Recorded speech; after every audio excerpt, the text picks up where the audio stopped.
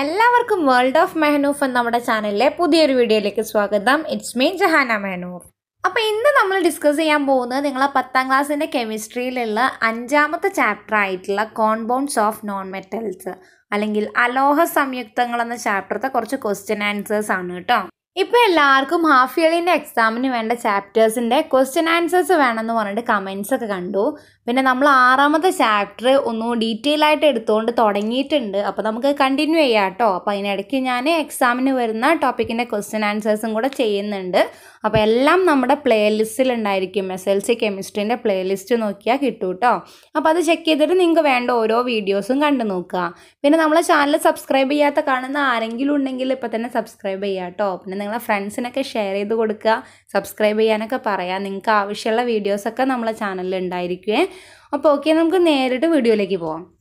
അപ്പോൾ നിങ്ങൾ half yearly എക്സാമിൽ നിന്നല്ല, നിങ്ങൾ പബ്ലിക് എക്സാമിന് വരെ ഇമ്പോർട്ടൻ്റ് ആയിട്ട് ചോദിക്കാൻ ചാൻസ് ഉള്ള കുറച്ച് ക്വസ്റ്റ്യൻസ്, ഒരു 3-4 ക്വസ്റ്റ്യൻസ് നമുക്ക് ഈ വീഡിയോയിൽ ഇൻക്ലൂഡ് ചെയ്യാൻ പറ്റുള്ളൂ. ബാക്കി ക്വസ്റ്റ്യൻസ് ഒക്കെ നമുക്ക് വേറെ വീഡിയോ ആയിട്ട് ചെയ്യാം കേട്ടോ.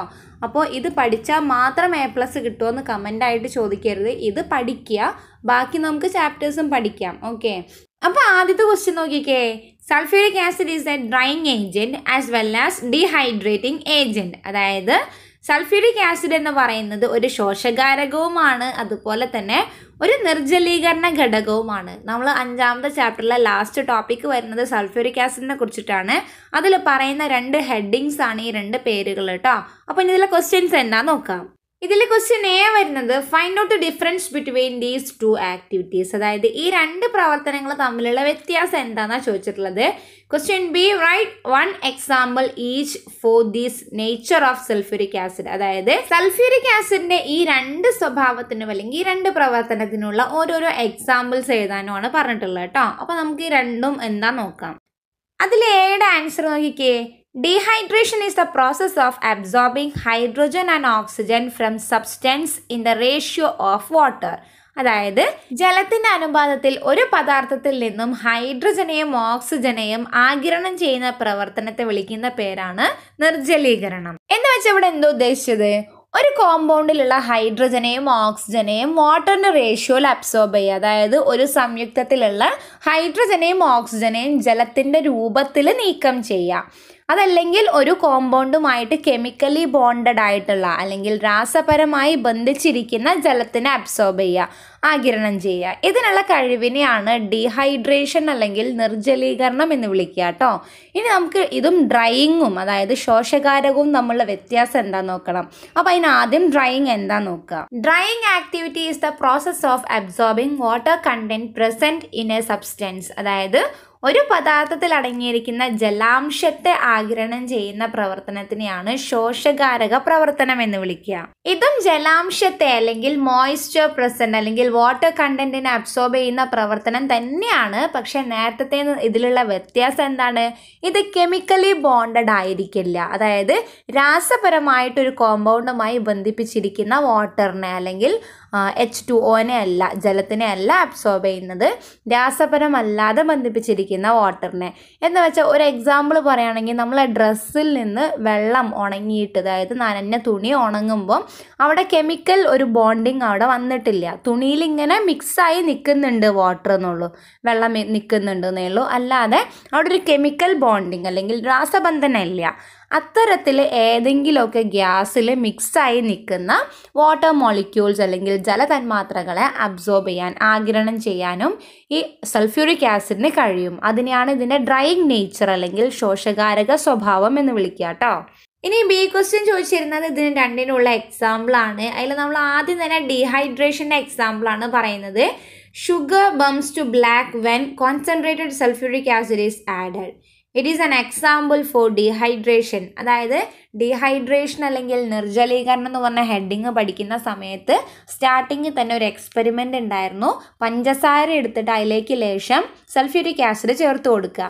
അതായത് ഷുഗറിലേക്ക് സൾഫ്യൂരിക് ആസിഡ് ചേർക്കുമ്പോൾ അവിടെ കരി ഉണ്ടാവും, അതായത് കാർബണിൻ്റെ കരി ഉണ്ടാവും എന്നാണ് പറഞ്ഞിട്ടുള്ളത് ആ ഒരു എക്സ്പെരിമെൻറ്റിൽ. അപ്പോൾ അതൊരു ഡീഹൈഡ്രേഷൻ അല്ലെങ്കിൽ നിർജ്ജലീകരണത്തിന് ഉദാഹരണമാണ്. ഇവിടെ മലയാളം മീഡിയക്കാർ നോക്കുക. ഗാഢ സൾഫ്യൂരിക് ആസിഡ് ചേർക്കുമ്പോൾ പഞ്ചസാര കറുത്തതായിട്ട് മാറുകയാണ് ഡീഹൈഡ്രേഷൻ അല്ലെങ്കിൽ നിർജ്ജലീകരണത്തിനുള്ള എക്സാമ്പിൾ കേട്ടോ. ഇനി ഡ്രൈയിങ്ങിനുള്ള എക്സാമ്പിൾ എന്താ? Concentrated H2SO4 is used to remove water particles from HCl gas during it's manufacture. അതായത് ഹൈഡ്രജൻ ക്ലോറൈഡ് വാതകത്തിൻ്റെ രൂപീകരണത്തിന് ശേഷം അതിലടങ്ങിയിട്ടുള്ള വാട്ടർ മോളിക്യൂൾസ് അല്ലെങ്കിൽ ജലാംശത്തെ ആഗിരണം ചെയ്യാൻ വേണ്ടിയിട്ട് സൾഫ്യൂരിക് ആസിഡ് സഹായിക്കുന്നുണ്ട്. ഇനി അടുത്ത question, ammonia is A പങ്ജന്റ് smelling gas. How does ammonia convert in to liquor ammonia and liquid ammonia? അതായത് അമോണിയ ഒരു രൂക്ഷഗന്ധമുള്ള വാതകമാണ്. ഇതിനെ എങ്ങനെയൊക്കെയാണ് ലിക്കർ അമോണിയയും ലിക്വിഡ് അമോണിയയും ആക്കി മാറ്റുന്നതെന്നാണ് ആദ്യത്തെ ക്വസ്റ്റ്യൻ.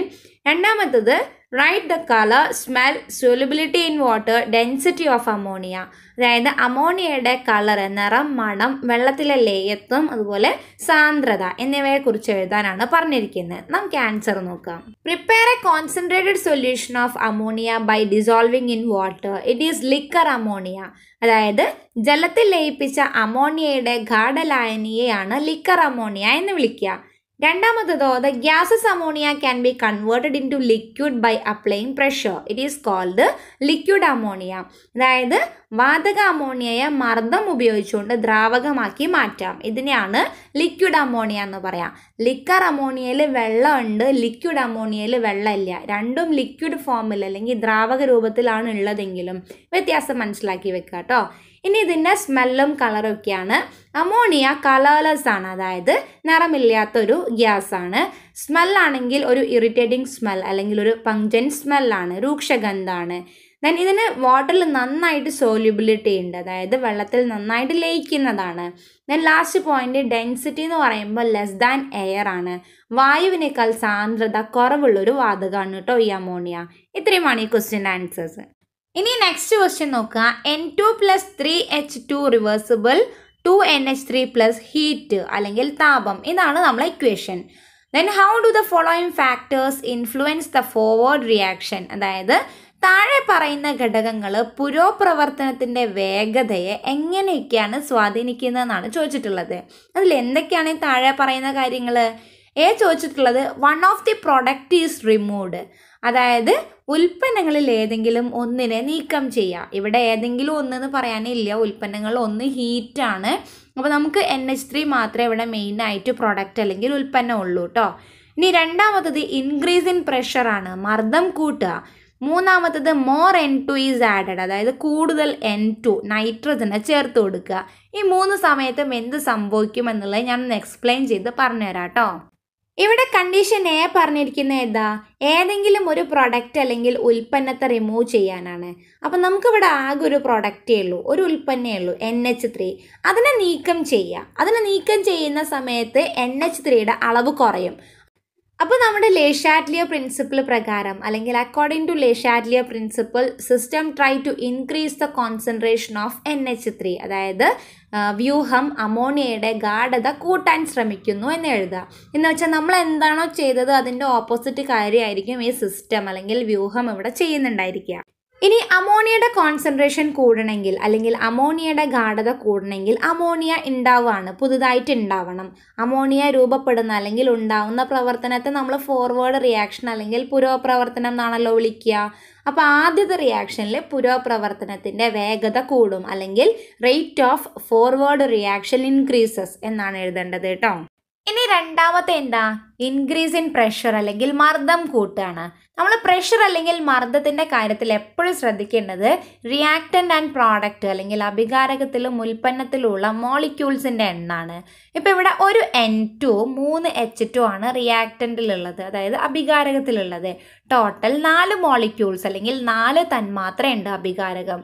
ഇനി 2 NH3 ആണ് പ്രോഡക്റ്റ് അല്ലെങ്കിൽ ഉൽപ്പന്നത്തിലുള്ളത്. ഇത്ര എഴുതി കഴിഞ്ഞാൽ പിന്നെ നമ്മൾ Le Chatelier പ്രിൻസിപ്പിൾ അല്ലെങ്കിൽ Le Chatelier തത്വം പ്രകാരം നമ്മളെ സിസ്റ്റം എന്തിനാ ശ്രമിക്കാൻ നോക്കുക? പ്രഷർ കൂട്ടിക്കഴിഞ്ഞാൽ പ്രഷർ കുറയ്ക്കാൻ നോക്കും, അതായത് മർദ്ദം കൂട്ടിക്കഴിഞ്ഞാൽ സിസ്റ്റം മർദ്ദം കുറയ്ക്കാൻ നോക്കും. മർദ്ദം കുറയണമെങ്കിൽ മോളിക്യൂൾസിൻ്റെ എണ്ണം അല്ലെങ്കിൽ തന്മാത്രകളുടെ എണ്ണം കുറയാണ് വേണ്ടത്. ഇവിടെ ടോട്ടൽ റിയാക്റ്റൻ്റ് അല്ലെങ്കിൽ അഭികാരകത്തിലെ 4 തന്മാത്രകളും പ്രോഡക്റ്റിൽ 2 ആണുള്ളത്. അപ്പോൾ തന്മാത്രകളുടെ എണ്ണം അല്ലെങ്കിൽ മോളിക്യൂൾസിൻ്റെ എണ്ണം കുറയാന്ന് പറയുമ്പം 4-ൽ നിന്ന് 2 കുറയണം എന്ന് വെച്ചാൽ റിയാക്റ്റൻ്റ് പ്രോഡക്റ്റ് ആവണം. റിയാക്റ്റൻ്റ് പ്രോഡക്റ്റ് ആവുന്നതിനെ നമ്മൾ പുരോപ്രവർത്തനം അല്ലെങ്കിൽ ഫോർവേഡ് റിയാക്ഷൻ എന്ന് പറയും. അപ്പോൾ നമ്മളിവിടെ പ്രഷർ കൂട്ടിക്കഴിഞ്ഞാൽ ഫോർവേഡ് റിയാക്ഷൻ്റെ റേറ്റ് അല്ലെങ്കിൽ പുരോപ്രവർത്തനത്തിൻ്റെ വേഗതയായിരിക്കും കൂടുന്നുണ്ടാവുക. ഇനി കണ്ടീഷൻ 3 നോക്കിക്കേ. മോർ N2 ഈസ് ആഡഡ്, അതായത് കൂടുതൽ നൈട്രജൻ ചേർത്ത് കൊടുക്കുക. ഈ നൈട്രജൻ നിൽക്കുന്നത് റിയാക്റ്റൻറ്റുകളുടെ അല്ലെങ്കിൽ അഭികാരകത്തിൻ്റെ കൂട്ടത്തിലല്ലേ. അപ്പോൾ കൂടുതൽ N2 വന്നു കഴിഞ്ഞാൽ N2ൻ്റെ അളവ് കുറയ്ക്കാനായിരിക്കും നമ്മൾ ലേ ഷാറ്റ്ലിയർ പ്രിൻസിപ്പിൾ അല്ലെങ്കിൽ ലേ ഷാറ്റ്ലിയർ തത്വം പ്രകാരം ഈ സിസ്റ്റം ശ്രമിക്കുന്നുണ്ടാവുക. N2 കുറയണമെങ്കിൽ N2 എന്തായിട്ട് മാറണം? അമോണിയ ആയിട്ട് മാറണം. അതായത് റിയാക്റ്റൻറ്റുകൾ അഭികാരകം കൂടിക്കഴിഞ്ഞാൽ അത് കുറയ്ക്കണമെങ്കിൽ റിയാക്റ്റൻ്റ് പ്രോഡക്റ്റ് ആവണം, അല്ലെങ്കിൽ അഭികാരകം ഉൽപ്പന്നമാവണം. അപ്പോൾ ഇവിടെ N2 അഭികാരകമാണ്, അത് NH3 ആയിട്ട് മാറാണ് വേണ്ടത്. അഭികാരകം ഉൽപ്പന്നമാവുക അല്ലെങ്കിൽ റിയാക്റ്റൻ്റ് പ്രോഡക്റ്റ് ആവുന്ന പ്രവർത്തനത്തിന് വീണ്ടും ഫോർവേഡ് റിയാക്ഷൻ അല്ലെങ്കിൽ പുരോപ്രവർത്തനം എന്നല്ലേ വിളിക്കുക. അപ്പോൾ ഇവിടെ N2 കൂടിയാലും H2 കൂടിയാലും ഫോർവേഡിൻ്റെ അല്ലെങ്കിൽ പുരോപ്രവർത്തനത്തിൻ്റെ വേഗതയായിരിക്കും കൂടുക കേട്ടോ. അപ്പോൾ ഈ തരത്തിലൊരു ക്വസ്റ്റ്യൻ നിങ്ങൾ എക്സാമിന് എന്തായാലും പ്രതീക്ഷിക്കാവുന്ന ഒരു ക്വസ്റ്റ്യൻ ആണ് കേട്ടോ. അതൊന്നുകിൽ വെവ്വേറെ കണ്ടീഷൻസ് ആയിരിക്കും. കണ്ടീഷൻസ് തന്നിട്ട് റേറ്റ് ഓഫ് ഫോർവേഡ് റിയാക്ഷനോ ബാക്ക്വേർഡോ ഏതെങ്കിലും ഒന്ന് ചോദിക്കും. ഈ രീതിയിൽ എന്തെങ്കിലുമൊക്കെ ചേഞ്ച് വരുത്തിക്കൊണ്ട് ക്വസ്റ്റ്യൻ വരാം കേട്ടോ. പിന്നെ ഇങ്ങനെ ഒരു 1/2 മാർക്കിനൊക്കെയാണ് ക്വസ്റ്റ്യൻ വരുന്നത്, അല്ലെങ്കിൽ 1 മാർക്കിൻ്റെ ക്വസ്റ്റ്യൻ ആണെങ്കിൽ ഇങ്ങനെ ഡയറക്റ്റ് ആയിട്ട് rate of forward increases or rate of backward increases അങ്ങനെയൊക്കെ എഴുതിയാൽ മതി. അതായത് പുരോപ്രവർത്തനത്തിൻ്റെ വേഗത കൂടും, പശ്ചാത് പ്രവർത്തനത്തിൻ്റെ വേഗത കൂടും, അങ്ങനെ ആ രീതിയിൽ 1 പോയിന്റിൽ അവസാനിപ്പിച്ചാൽ മതി.